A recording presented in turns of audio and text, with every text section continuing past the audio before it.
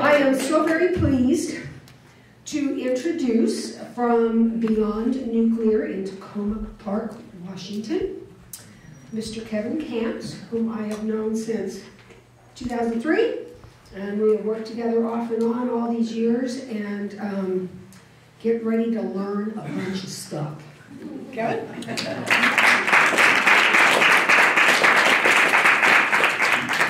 Good evening, everybody. Thank you to Linda and Molly and the mothers for having me out. It's a tremendous honor. And I have 76 slides in 45 minutes. So I'm going to fly, especially through the first part, because it's mostly by way of introduction. So I was asked to talk about transportation risks with irradiated nuclear fuel. And I'll sort of introduce myself more as we go through the introduction, but my title at Beyond Nuclear is Radioactive Waste Watchdog. So my focus has been on irradiated nuclear fuel issues for a long time, and we can just get started. So this image is by Robert Del Tredici, who is based in Montreal, Quebec. He's a longtime anti-nuclear activist. And the title of that book up there, The Whale and the Reactor, have anyone in the room read that book by any chance? So this was required reading at Earlham College, where I went to undergrad, and it made a big impression on me. And one chapter was about Diablo Canyon. There was a lot of history about the protest movement out here. And so the reason I wanted to put this in is just to let you all know that I've known about Diablo Canyon for a long time. I've known about the stories. It's left a deep impression on me. And next slide. This image was really what really struck a deep impression on me from the book. And this just appeared in a blog by NRDC, their response to the CPUC decision, their disappointment at the exclusion of support for the community, support for the workforce. And they included this image in their blog. And that was what was described in the book. The author of the book, whose name was on the previous slide, was up in the hills above Diablo Canyon looking out to sea and saw a whale go by when he was out there. And the point that the author made was, here's a technology that's 50 years old, putting at risk a species that is tens of millions of years old. And there's something not right about this. So here I was, 20 years old, taking this all in. And after college, I joined the Walk Across America for Mother Earth, which was mostly focused on the Nevada test site, nuclear weapons testing. It was a collaboration between the Western Shoshone Indian Nation, and here you have Corbin Harney, the spiritual leader of the Western Shoshone, who's standing, and he passed on 10 years ago. And seated is Chief Raymond Yowell. And so it was a collaboration between the Western Shoshone Indian Nation and a Belgian anti-nuclear organization called For Mother Earth. And we walked from New York City to Nevada, and some folks kept walking to the Pacific. And it was the 500th anniversary of Columbus's invasion, and it was all about shutting down the nuclear weapons testing. And it's the first time I heard about Yucca Mountain. It was 1992. The Screw Nevada bill had passed into law 5 years earlier, singling out Yucca as the dump site in the country. And that made a big impression on me, being on that walk. So another person I learned about in college at Earlham there was this gentleman, David Brower. And a part of the history I learned from this book that a colleague loaned me about the anti-nuclear history in California, at least the early part, was that Brower left the Sierra Club because of the Diablo Canyon betrayal, essentially. That it went down behind his back, and that was enough for him. And he left and went to found Friends of the Earth, who played a part in this agreement, the shutdown agreement. And it's a mixed bag, the shutdown agreement, because I've been involved myself in a number of challenges to license extensions. And it is so rigged. There's no way you're going to stop it. So at Palisades in Michigan, that I'll talk more about, at Davis-Fessy in Ohio, these very dangerous reactors that should be shut down now have been rubber-stamped 20-year license extensions. The risks are just going to worsen as time goes on. And so, so it's, there's some good news to it that there's no way Diablo Canyon will operate into that 20-year extension, which is just uncharted danger zone. That so many reactors, there are 75 reactors, more than that in this country, that have gotten these 20-year license extensions. So we'll see how that goes. One of those is Oyster Creek, New Jersey, which is about to turn 50 years old. So they're about 10 years into their operations. They're supposed to shut down in 2019. But as you can see across the country, if they get bailed out, they'll keep going. They'll just keep that gravy train going if they can get away with it, despite the risks. So one of the jokes that David Brower put out there in the book, Encounters with the Archdruid, which I also read in college, was a biography about him. He pointed out that brand new activists have the advantage of not knowing how impossible the task is. You can get so much done. And that's quite to the contrary of the mothers who've been at this forever. So you know full well how impossible this all is. But just a couple examples of this principle. Up in the Great Lakes, where I'm from, Stop the Great Lakes Nuclear Dump, which is essentially a couple and their friends. And the next slide, I'll show some of their work, trying to stop a radioactive waste dump targeted at the Lake Huron shoreline. Drinking water supply for 40 million people, the Great Lakes. Great place for a nuclear waste dump. Another example is, oh, it didn't come through. This group is called STL Moms, Just Moms St. Louis.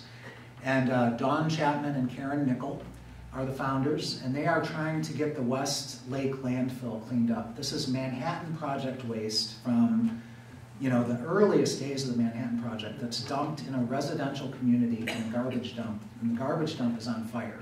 And just to put it on your radar, if you have access to HBO, on February 12th, I think it is, a major documentary about this struggle called Atomic Homefront is going to premiere on HBO. So it's going to tell the story of these two moms and the mountains they have moved on this issue. So this is the work of Stop the Great Lakes Nuclear Dump. They've gotten resolutions passed in all these places in red, including the city of Chicago, which is headquarters of Exelon Nuclear, including the city of Toronto, which is headquarters of Ontario Power Generation, the dump proponent. They've worked miracles to get these resolutions. It's such an insane proposal, especially on the US side, that even the US nuclear power industry is like, yeah, that's a bad idea to dump radioactive waste in the Great Lakes Basin. But there's really no good place, is there? But they've gotten resolutions from municipalities representing nearly 24 million people, this tiny grassroots group that's all volunteer, like you guys. So I said that I'm from Michigan. Palisades in Southwest Michigan is the reactor that I learned about a lot once I got back from that walk. I was blissfully ignorant growing up, but then I found out about it. And there's some pretty significant overlaps between Diablo and Palisades. So you're seeing Palisades on the Lake Michigan shore in Southwest Michigan. That phrase, the monster up the beach, was originated by the community just beyond those cooling towers called Palisades Park, a resort community that's now 115 years old, a couple hundred cottages. And Palisades Atomic Reactor took over the one end of that park and displaced some of the cottages and took the name from the park. And the folks there call it the monster up the beach. And so Diablo Boy's illustration there kind of gets that going too, especially the ironic name. And this is another Southwest Michigan reactor, just 30 miles south of Palisades, called Cook, which it looks so much like Diablo to me, but it's on Lake Michigan. And then that great art from San Onofre. Next slide.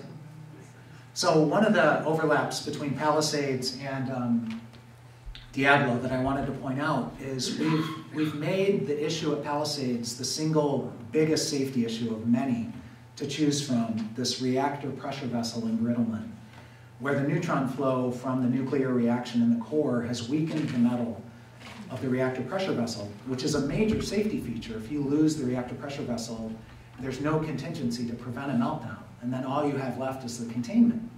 And we saw how that went at Fukushima Daiichi. So it turns out this is a pressurized water reactor risk phenomenon, less applicable to boiling water reactors, but the worst in the country are on either side of Lake Michigan: Point Beach, Wisconsin, Unit 2, and Palisades. And then Diablo Canyon is also on that short list, Unit 1. And this is another reason, like Linda said, to shut down Diablo as soon as possible. It turns out that Rancho Seco, back in the 80s, suffered a serious incident involving this phenomenon, where the temperature change on the reactor pressure vessel suddenly decreased mightily because the emergency core cooling system was activated. And that's all it takes if you have an embrittled reactor. Fortunately, Rancho Seco was still new at that point, and the embrittlement hadn't proceeded to the point where it would fracture. But it's like a hot glass under cold water. Just add 2,000 pounds of pressure per square inch, and that's the risk. And so what the NRC has done over the decades is to weaken the regulations time and time again to keep these dangerously embrittled reactor pressure vessels operating. And we're in very much uncharted territory at Palisades right now on that issue. So if you want to learn more about this pressurized thermal shock reactor pressure vessel embrittlement, when we tried to shut down Palisades in 2014 on this issue, we compiled a timeline and an archive of documentation going back to 1948 on this issue. So there's a place you can learn more. And I just wanted to tell this story because I'm supposed to talk about transportation. We had a series of meetings with the Nuclear Regulatory Commission. A couple chairmen and I think 3 commissioners came through in the space of a couple, 3 years because of the noise we were making at Palisades about the risks. And Palisades had a very bad operational history right after Fukushima, which raised the profile in the media in a big way. So we got all this attention from the Nuclear Regulatory Commission. And both of these gentlemen, when they came through, had the misfortune of using car metaphors when they tried to calm us down. We were all Michiganders at the table, so we know all about cars. So Chairman Yazko tried to say, it's like the warning light in your car. You don't have to take it right to the shop right away. You can take it in a week later, it'll be okay. And one of my colleagues, Kathy Barnes from Don't Waste Michigan, said, without missing a beat, but Chairman, you can't kill 1 million people with your car. And Commissioner Magwood tried to say, you know, it's like an old antique car. You just build it, you rebuild it from the inside out. That's what they're doing at Palisades. And of course, he had no idea, but we knew. They haven't replaced anything, you know. The reactor pressure vessel is not replaceable. It'd be cheaper to build a new reactor. The lid at Palisades, the steam generators, all these pathways to meltdown have not been dealt with. So we're in, you know, uncharted risk territory with a rogue agency that's just out of control, as is the industry. So segueing into waste issues a bit. So I know Molly gave a talk in this series about the basics of high-level radioactive waste, that it spends a lot of years in the pool, and then the pool fills up, and the older stuff can go out to the overflow parking in the parking lot in these dry casks. And a part of the problem with the pools, and there's another slide coming up about Fukushima Daiichi, is these are mega catastrophes waiting to happen. So they are outside of containment. At least the reactors are inside containment, but look what happened at Fukushima Daiichi. The containments were damaged or destroyed. Large-scale, catastrophic releases of radioactivity to the environment, but the pools are outside of containment. And so these are mega catastrophes that could unfold into the environment. And so at Fukushima Daiichi, a very close call to a mega catastrophe. There's been some work published in recent months and years that showed how close it came at unit number 4 to a pool fire. And one thing to mention about unit 4 at Fukushima is there's so much less waste in the Japanese pools. At Fukushima Daiichi, they had a common pool at the ground, but each of the 6 units there, the elevated pools, only had so much waste in them, but the common pool had the most waste of all. So unit 4 had a lot of waste in it, but nothing like the US pools, which are packed to the gills.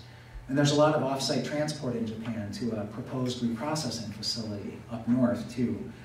So, but if this pool had gone up, Prime Minister Khan, who was serving at the time, a year later admitted publicly that he had a secret contingency plan to evacuate Tokyo and northeastern Japan if that pool had gone up. So the evacuation that took place was 160,000 people. Those were the reactor releases from damaged containments. If that pool had gone up to 50 million people would have required evacuation. To where?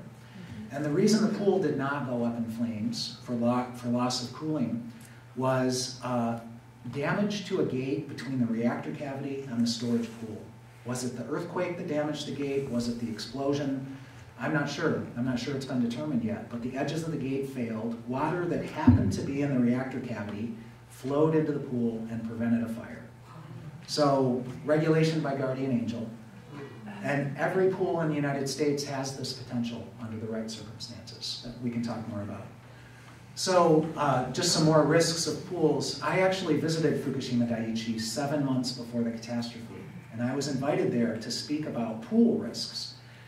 And wouldn't you know, Diablo Canyon is on a short list of reactors in this country that have had pool leaks. And here's the documentation. It's from the Nuclear Waste Confidence Environmental Impact Statement proceeding that many of you probably engaged in out here, public comment. And wouldn't you know that there are 13 pools in the United States, and Diablo Canyon is on that list for having a pool leak. And they claim that it was contained within the pool area itself. It didn't leak to the environment, but it's not a short list you want to be on, having a leaking pool. And these pools are degrading as time goes on.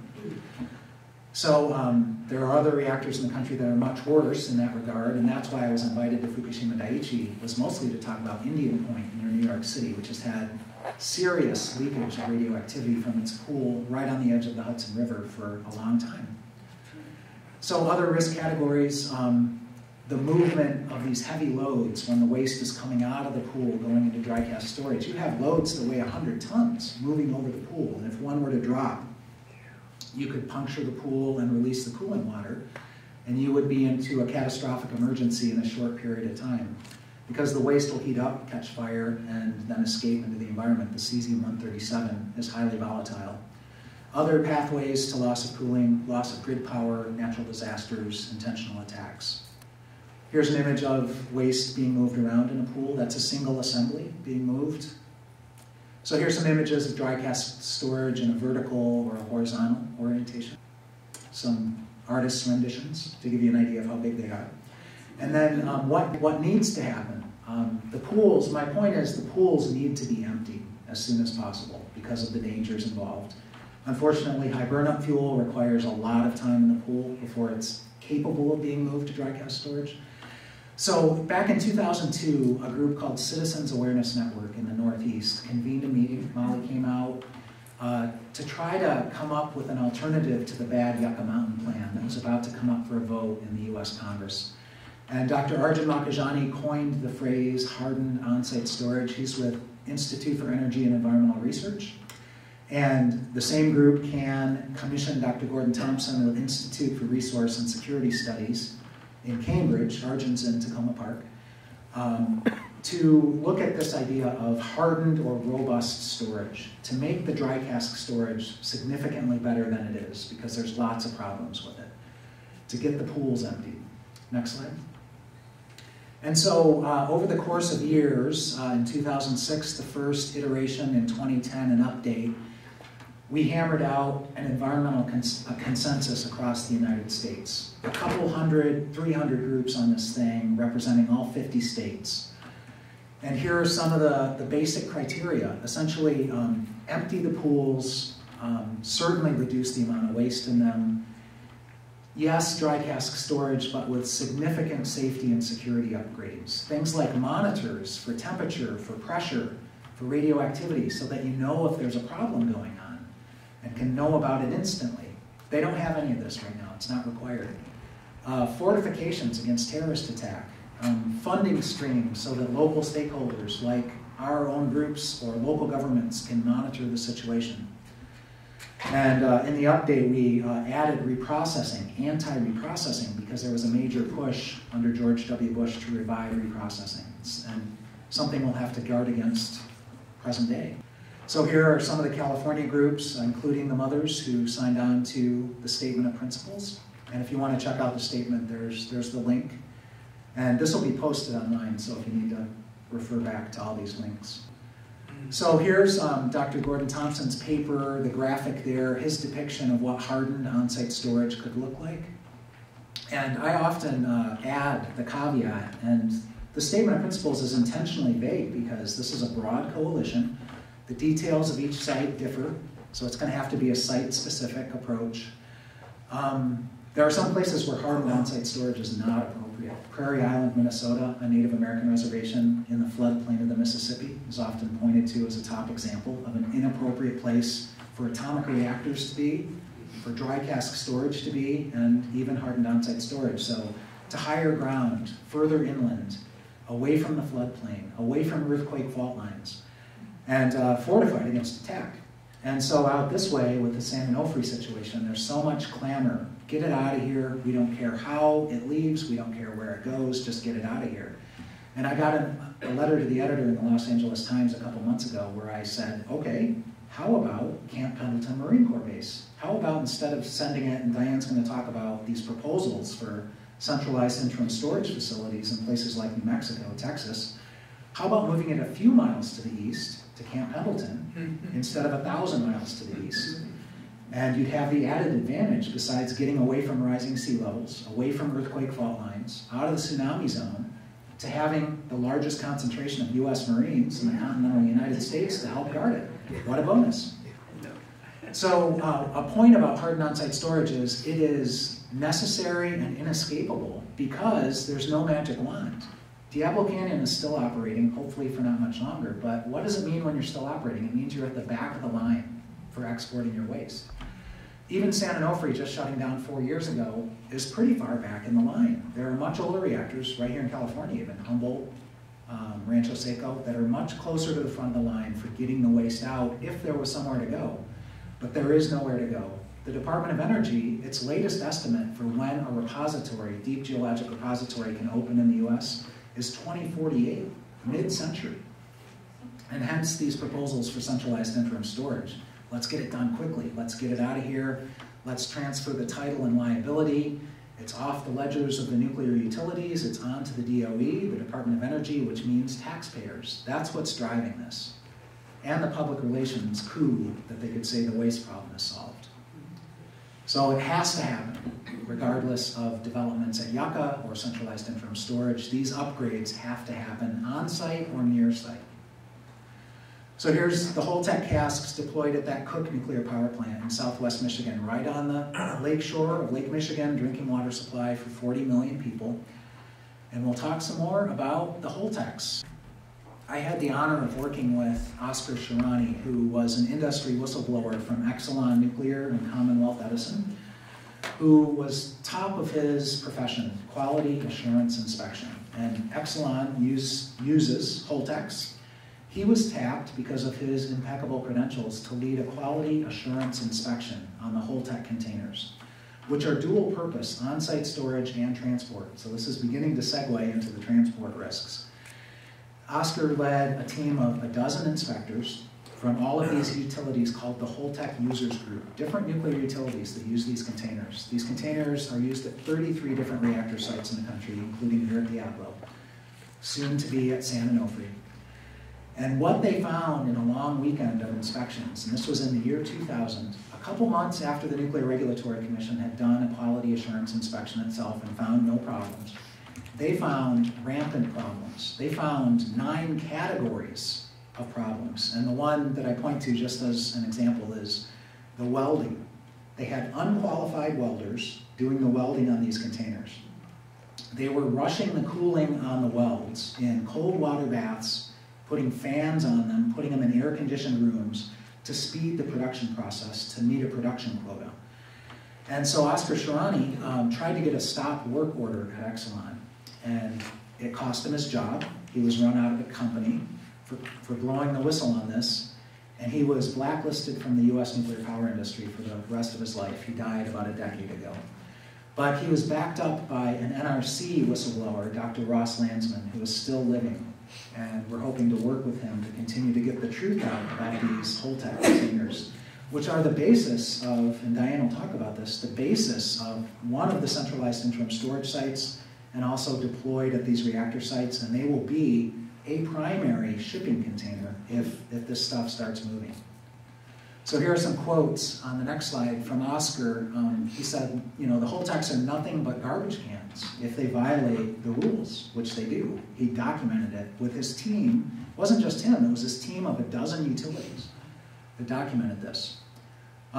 He questioned the Holtec structural integrity sitting still at 0 miles per hour in on-site storage, let alone going 60 miles per hour down the rail lines. It's a high-speed crash into an immovable object. Will really test the structural integrity of these. And Dr. Landsman, as I mentioned, he compared the Holtecs to space shuttles hitting the ground. And I wanted to put this in there from Palisades. He's been a real ally When he was at NRC, he's now retired. He served as our expert witness on this issue at Palisades. The Palisades dry cask storage on the Lake Michigan shoreline is in violation of various aspects of NRC earthquake safety regulations. It's located on a sand dune, 55 feet of loose sand underneath, anchored to nothing. So yes, it's on a 3-foot thick concrete pad, and I see that Diablo likes to brag about their 7.5 foot thick concrete pad for the dry casks. But if you have a big enough earthquake at Palisades, the beach could part, the lake could pour in, and these casks could find themselves on the bottom of Lake Michigan. And that could be a problem. And this philosophy, this, what does he call it, ideology of NRC's Nuclear Materials Safety and Safeguards Division is still operable. This was 1994 when he gave this warning. So here we are, you know, a quarter century later. The NRC is as misbehaved today as they were back then. So DebCAT, Citizens Awareness Network, hammered out the hardened on-site storage philosophy that now is the consensus of the environmental movement in this country. For the most part, there's exceptions, but part of her work, and this is an example of one of these mock nuke waste casks that have been hauled back and forth, up and down the coasts, across the country, educating people about these transport risks. And this is a cask that we built in Michigan with a lot of irreverent humor on the sides. So I want to make this point as plants like San Onofre enter decommissioning mode, that counterintuitively the pools, although they should be emptied into hardened on-site storage as close by as possible, the pools themselves should be maintained and not dismantled, and they should be kept operational and ready to go as an emergency plan B if one of the dry casks on site needs to be replaced with a brand new cask. If there's degradation, if there's defects, if there's leakage, you're going to need to do that replacement, that transfer somewhere. Once they dismantle the pools, there is nowhere on site to do that. They would have to ad hoc figure out how to do that. So the pools are a ready-to-go way to do that, if necessary, down the road. And I should mention, again, Palisades, the 4th cask loaded at Palisades in the summer, June of 1994, was announced immediately to have defective welds.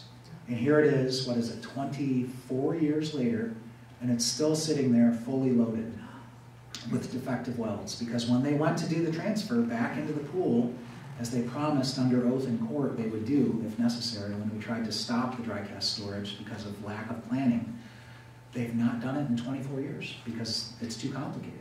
So they've left it the way it is. So this is an image from that Nuclear Waste Confidence public comment proceeding. You can see Diane Dorigo right there. This is at NRC headquarters. And I wanted to put that up there because how far are we from shutdown now? A few hours from government shutdown.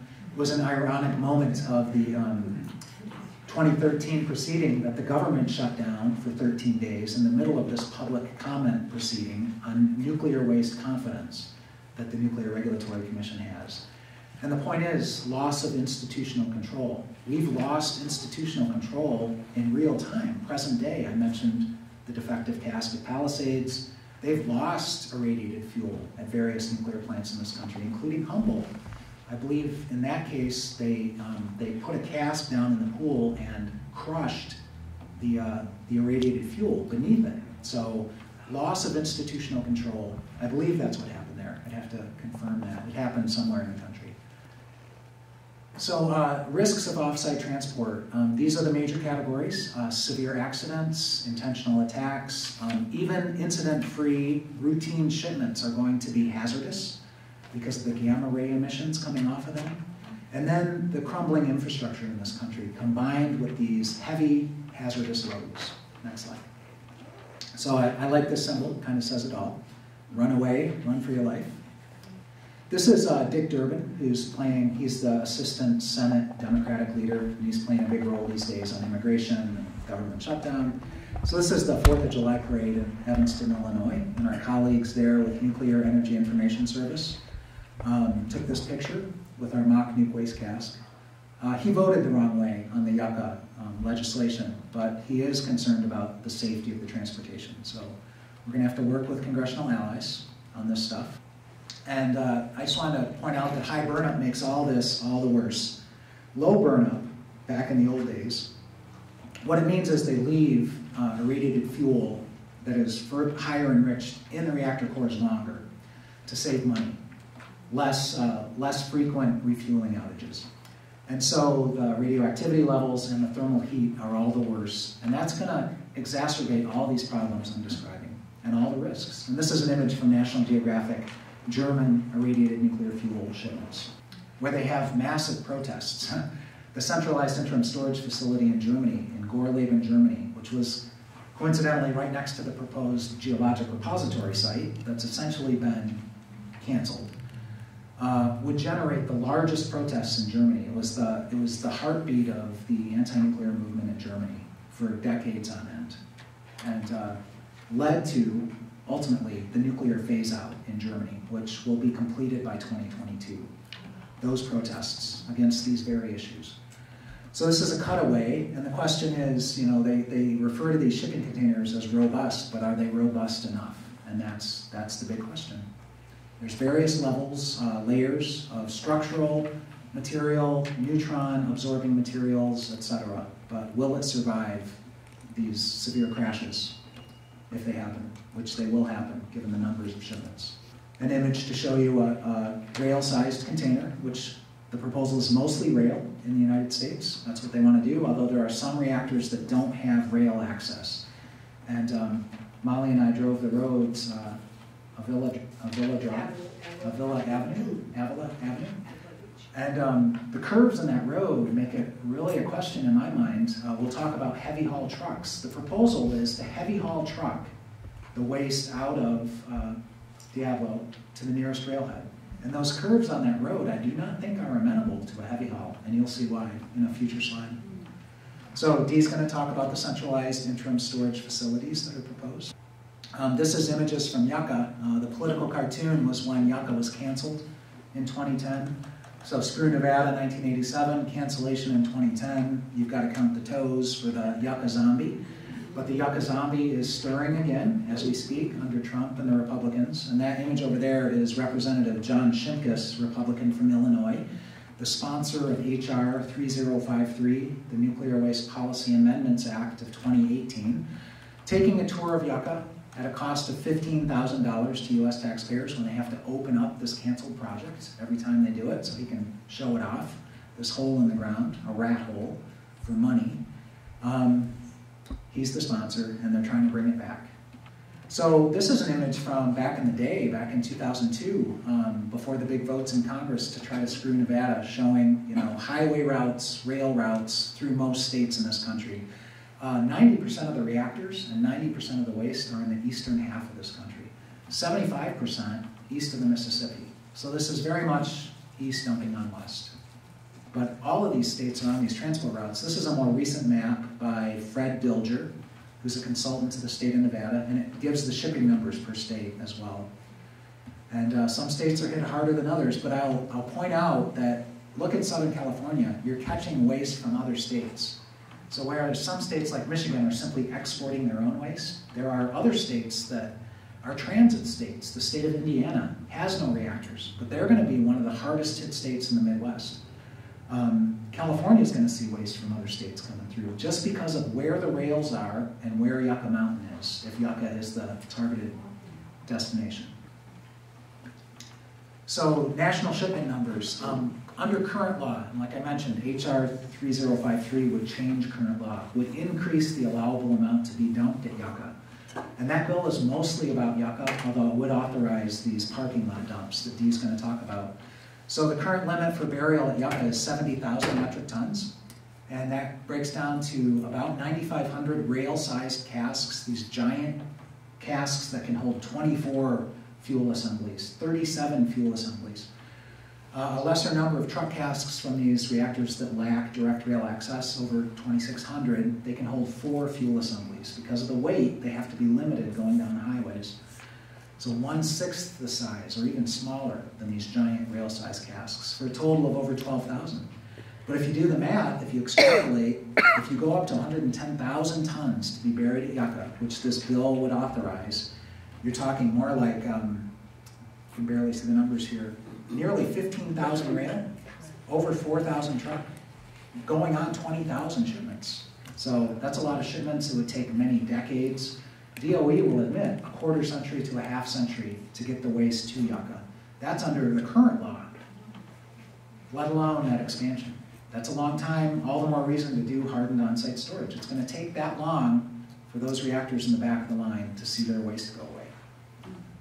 So California shipment numbers under current law, 750 rail-sized casks, 850 truck casks, over 1,600 total.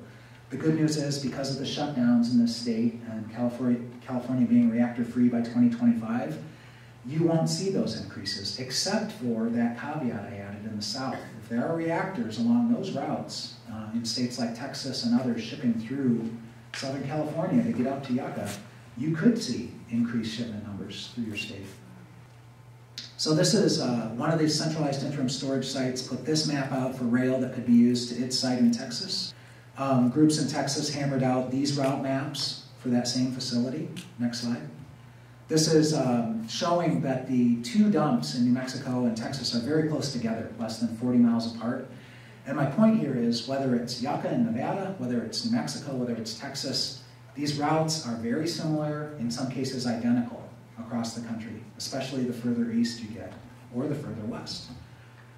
So just to show you how out of control the Department of Energy is at this point, they recently began shipping liquid high-level radioactive waste, unprecedented in North American history.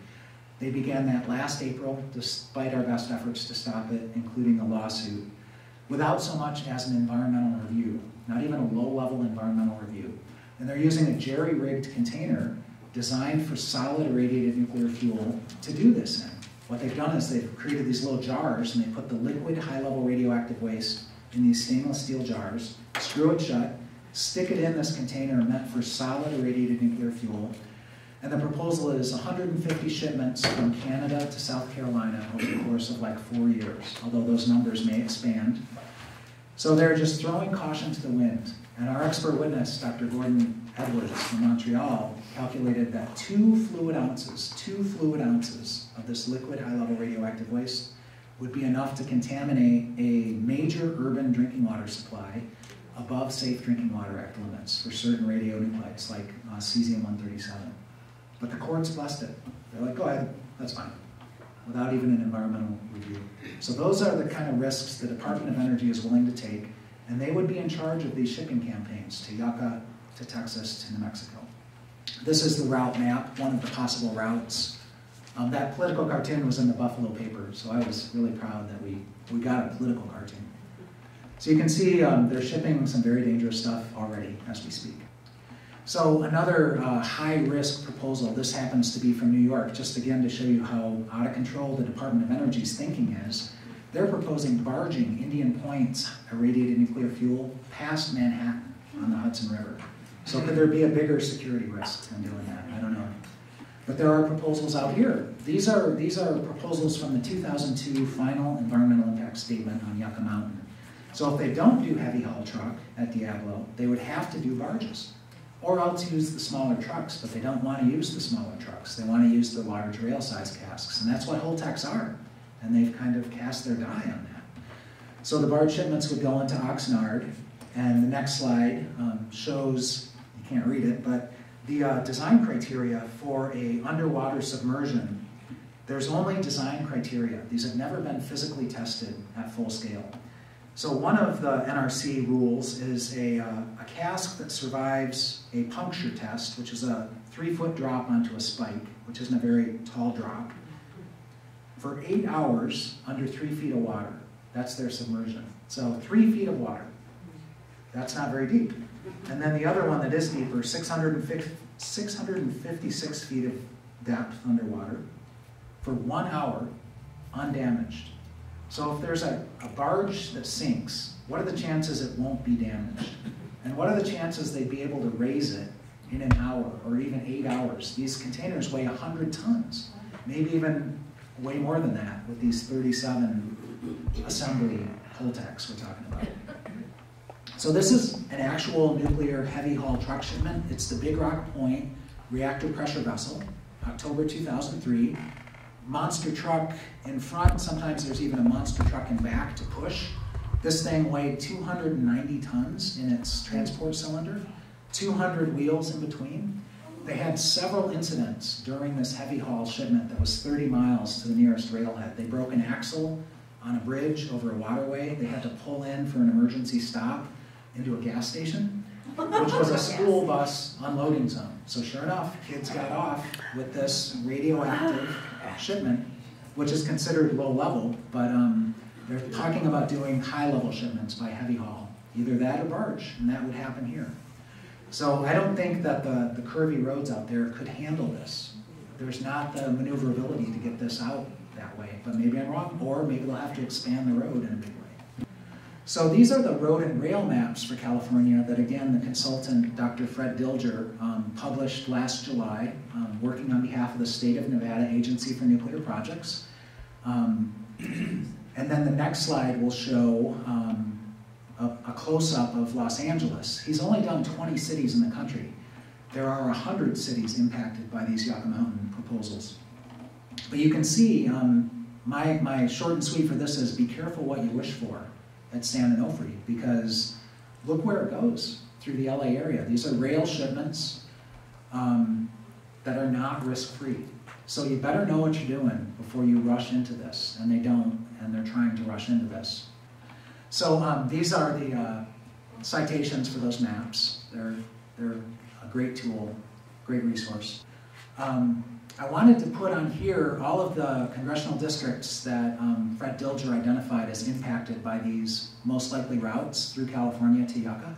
It's the majority of US congressional districts. The asterisks I put on there because these are members of Congress who voted in favor of this bill last June at committee. They're on the committee, or they're co-sponsoring. And you can see that some of these folks, next slide, are in districts that will be impacted by these shipments, and yet they're asking for it. They voted for it. And Linda and I were talking at dinner tonight, just the frustration of Representative Carvajal claiming that this legislation has nothing to do with Yucca Mountain. That's what he was told by the sponsor, Shimkus. This bill has everything to do with Yucca Mountain. It's entirely about Yucca Mountain. So the deceptions, the misinformation, just to get it through, just to get it into law. These are the spared districts, but I point out the caveat that an upwind or upstream accident could impact a downwind district that doesn't have routes through it. So these are the co-sponsors. And this bill is poised for a floor vote. We don't know when. It could have happened last October, but the shooting massacre in Las Vegas took place, and the sponsors didn't dare take it to the floor at that point because Nevada is so adamantly opposed. And we've been trying to keep an eye on it, and there was just an article before Christmas that said maybe January, maybe February. So if the government is still operating. So I'm coming to the end of my time, I see. I should keep flying through. Let's see, co-sponsors. These are the co-sponsors, okay. So this is a helpful sheet from Public Citizen that you also can't read, but I want to give you the design criteria that are so inadequate from the Nuclear Regulatory Commission. A drop test, a 30-foot drop of a cask onto an unyielding surface, which is the equivalent of a 30-mile-per-hour crash. 30-mile-per-hour crash is not adequate design criteria. The burn test is a 30-minute fire at 1,475 degrees Fahrenheit. Fires burn a lot longer than that in real-world accidents at much higher temperatures. So diesel fuel burns 300 degrees hotter than that, for example. And there's a lot of it out there on the roads and rails. The puncture test is a 3-foot, 4-inch drop onto a spike of 8 inches in length. And then I already told you about the water submersion test. So here's some real-world accidents. A barge collapsed this bridge in Oklahoma on Interstate 40. This did not involve nuclear waste, but it is a proposed route for truck shipments. This is the Baltimore train tunnel fire in July 2001 that burned for 3 days, probably at a higher temperature than this design criteria for a solid 24 hours, not for 30 minutes. And this also, at the time, was a proposed route. And right after this happened, the DOE changed the route. We're not going through that tunnel. So, and then the attack scenarios. These are various images with a tripod mounted on a vehicle, next slide, shoulder-launched anti-tank weaponry that are all too available on the black market. So one incident in 2014, ISIS overran another moderate rebel base in Syria, and took all of the anti-tank weaponry, 400 of these things. So yeah, they'd have to smuggle it over, but these things are available to the wrong people in the world. And they're powerful enough to breach these containers. In fact, there was a test done in June of 1998 at Aberdeen Proving Ground, U.S. Army in Maryland, with a TOW anti-tank missile on a German Castor cask, a thick-walled cask, which are much more robust than U.S. casks, much more metal, 15 inches thick, blew a hole through the wall as big around as a grapefruit. That is the escape pathway for radioactivity, especially with a fire involved in the attack. And these are the places in the human body where these various radioactive poisons that could escape transport containers could go to. This is that mobile X-ray machine that can't be turned off phenomenon, and that was Mary Olson from NIRS. Her sister Lauren came up with that phrase. So you can see that gamma radiation can penetrate even thick shielding materials. So the Nuclear Regulatory Commission permits gamma dose rates coming off of these shipping containers, just like with the on-site dry cask storage. If you're 6 feet away, NRC allows for 1 to 2 chest X-rays per hour. That's 10 millirem per hour at 6 feet away, gamma radiation, dose rates. If you're right up at the surface of the container, they allow 200 millirem per hour. So that's 20 to 40 chest X-rays per hour. Pretty significant gamma radiation coming off of these containers. That is incident-free, routine shipments where nothing goes wrong. But in addition to that, here in the United States, there are about 50 documented incidents just from 1974 to 1992 of externally contaminated shipping containers with irradiated nuclear fuel. The next slide talks about France, where they had an epidemic of externally contaminated high-level waste shipping containers going into the Le Hague reprocessing facility. A quarter to a third of all shipments going in were externally contaminated at an average of 500 times permissible. So I mentioned a chest X-ray per hour. Well, 500 chest X-rays per hour at 6 feet away, that kind of thing. One of them was 3,000 times permissible. So if you have external contamination, it's all the worse. And I just wanted to mention reprocessing. That's in France, that's in New York State. There's a proposal at one of these centralized interim storage facilities in New Mexico to do reprocessing. So that's why they want the waste to move there. They want to make a filthy fortune on this stuff. Emphasis on filthy, because reprocessing is filthy radioactively. And this is another repository archive of immense value. The state of Nevada has done a service to the country on these issues of the danger of nuclear waste transportation. Granted, they're trying to protect themselves, but they've done a lot of work on this issue. Infrastructure collapse. These are 100 plus tons each, these large rail-sized containers. That example I gave of the Big Rock Point, once they got it on the train and shipped it south to South Carolina to bury in a ditch, they had derailments in its wake. In southeast Michigan, the next train that came along derailed, and in the Carolinas, because this 290-ton load damaged the tracks. So granted, these irradiated fuel shipping containers are more like 100 tons, or at most 150 tons, but they could put multiple ones on the same train. So this is a serious issue with our infrastructure, according to the American Society of Civil Engineers, currently being at a D+. So this is where the decisions get made, all this wisdom on Capitol Hill, and they're about to shut down the government in a couple hours. This is a rail route, and I'll show you on the next slide, that it goes right past the Capitol. And so whoever's voting in favor of HR 3053 spends their days, at least some of their weekdays, right along one of these routes that would haul irradiated nuclear fuel.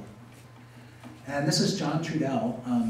I just saw Molly out in New Mexico at the Dismantling the Nuclear Beast, and Diane was there too, put on by the Nuclear Issues Study Group in Albuquerque. And I put this slide up of John Trudell from the American Indian Movement. We are aware to starve the beast is our destiny.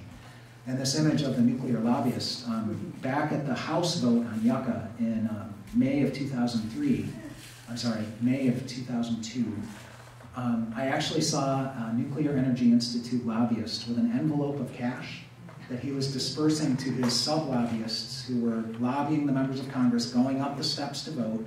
And granted, it was their per diem, probably. I don't know what, 50 bucks, 100 bucks more to buy lunch for their good work that day. And we got blown out of the water. It was over 300 votes to just over 100 votes in favor of the Yucca dump, overriding Nevada's veto. But it was just such a stark, cold hard cash on the steps of the US Capitol. And that's a lot of what drives this, the campaign contributions, the lobbying that goes on. And I'm sure it'll get announced, but in Chicago, and Molly's on the planning committee, there's going to be a strategy meeting of the grassroots who work on these issues. We have subgroups, Stop Yucca, Stop Centralized Storage, Yes to Hardened On-Site Storage. Here's some contacts to get more information, and Molly's in the planning committee. So if you're interested, please look into it. And yeah, here we are. We're now 75 years into the nuclear age, and we don't know what to do with the first cupful. The only solution is to stop making it. For that which exists, hardened on-site storage as close as possible as an interim measure.